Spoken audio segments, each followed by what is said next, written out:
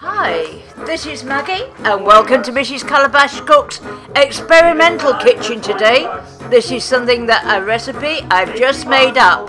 I had some spare mashed potatoes and I've put some fried crumbled bacon in there, sweet pepper, there's the bacon going in, all drained. Now I've added a little baking powder, flour and baking powder. The baking powder gives it a little bit of fluff, and so it makes it nice and light. Some lightly beaten egg. You just need enough to break down the membrane. You're not beating in any air.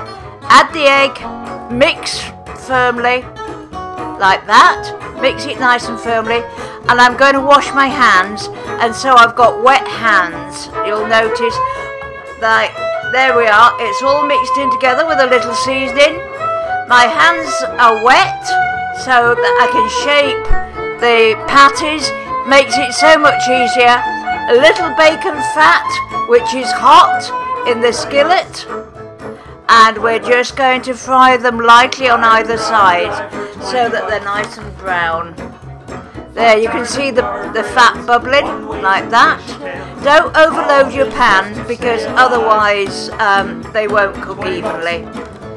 Turn over carefully, just pat down like that, and they'll crisp on the outside. There we are, just flip them over. You can see how nice and brown they are, and they're ready to eat, either with egg, sausage, whatever.